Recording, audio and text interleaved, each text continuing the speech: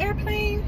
So I've been talking to my employees about this, and COVID has changed so many things. So I know a lot of people always say, oh, people are working from home, people are working from home, people are working from home more, which is very true. For small business owners, it's more difficult to manage the working from home kind of thing because of all the ins and outs. As a small business owner, it is difficult to manage a lot of things because you have to manage so much at one time. So the change that people are working from home, there's a lot more freelancers, I think, after COVID, which is nice because I can pick up freelance workers, whether it's social media managers, marketers, salespeople, international people that can handle service interactions for us.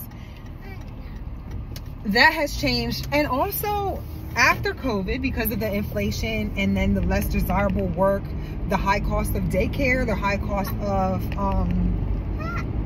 plus school schedules, everything has changed so much. I mean, there's kids that still have virtual days.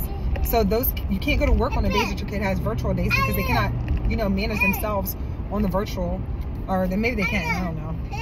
But there also has been a huge change in employees staying for long periods of time. I believe before COVID, if somebody stayed with you for 2 years, that was a good amount of time. After COVID, if somebody stayed for you for 2 years, like, that is insane that you got 2 years out of somebody.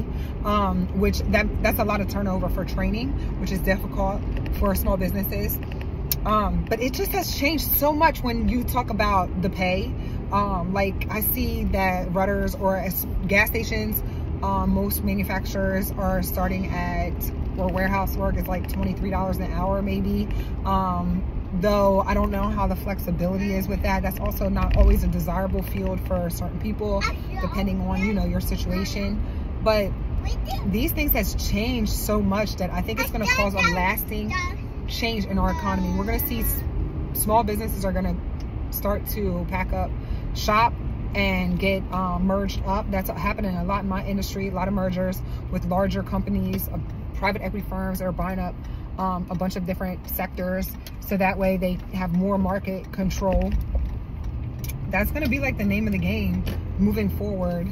And tell me how you guys are trying to manage this, because I mean, I don't want to be the last man standing, of course, and I really want to make sure I'm making the right decisions on handling my payroll or my employees or my the future. Like, what is it going to look like for us or anybody or any small business, pretty much.